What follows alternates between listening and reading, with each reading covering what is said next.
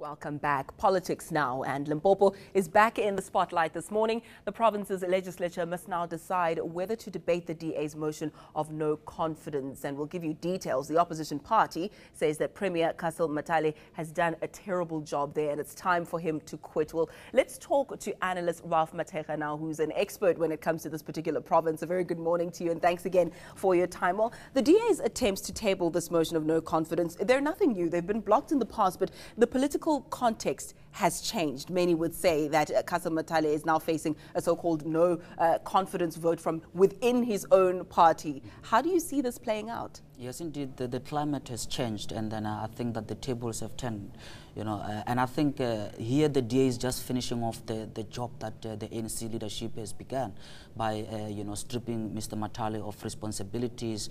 We know that he's running the province, but he's no longer taking measured decisions. The province actually is effectively almost under what you can call a caretaker type of government. So I think that this motion, it will be interesting in a sense that if they table it and discuss it, it will give us a sense as to whether the ANC itself, the legislature, the ANC-dominated legislature, how does it feel about Mr. Mathale? My view in the past, I think he should have resigned, because presiding as a premier and not being able to make those decisions, it does not really make sense, But when the decision was made that the Limpopo PEC was had to be disbanded, that I think was the main indication that he had to, move and resign from that position. So is it likely that ANC members in the provincial legislature will side with the DA on this without facing necessary reprisal?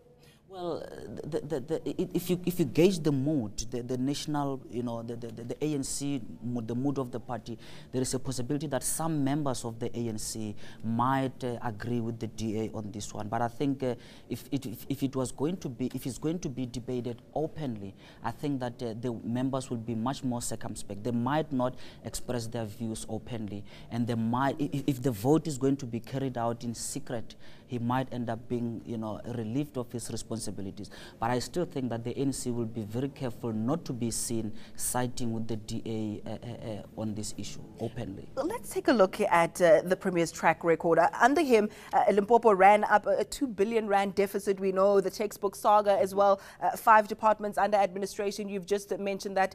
Does he have a leg to stand on? Anything good that he can say, look what I've achieved while I was in this position?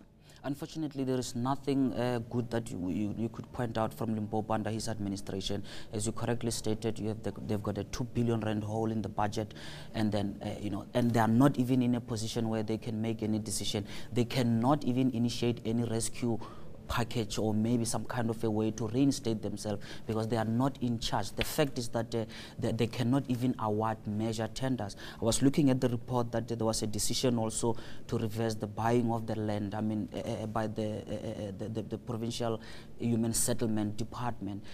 If they cannot make those major decisions, the question that I ask myself is, why are they continuing to serve in government if that is the case? And how important is this particular province when it comes to the ANC and going to the elections? I think that is very critical, because if you look at the ANC's provincial share of the votes, I think Limpopo came second, if not first, after Mpumalanga or so, when it comes to the highest amount of votes. And I think that the conflict that we have seen in terms of leadership in Limpopo is going to be reflected in the next election.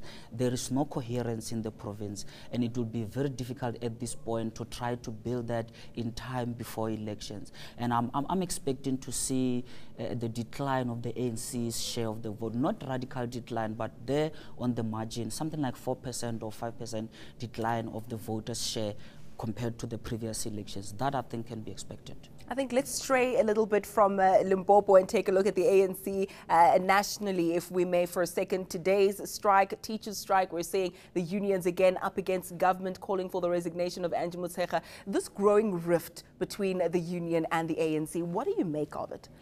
I think the ground is shifted when it comes to the relationship between the ANC, and the unions.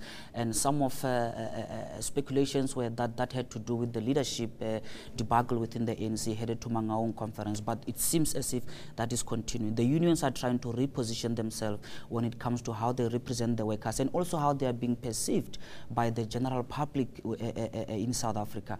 And I'm afraid the ANC seems to be much more distant from the union. And what we are seeing between SADTU and the Minister of Education, it is something that I believe that the general public will support that. There's been calls for the minister also to resign. It seems as if the minister continues to get protection from the president, but generally I don't think she enjoys such a support. It is up to the union to choose in this case that, should they be seen as siding with the general public, or should they be seen as prioritizing their alliance with the ANC? And in this particular case, I think they are concerned about the integrity in the eyes of the general public, and that is why I think they are continuing to push for her resignation. Well, that's a matter we'll continue to unpack. Thank you so much for your time. Political analyst there, Ralph Mathekga. News that moves. eNCA.com.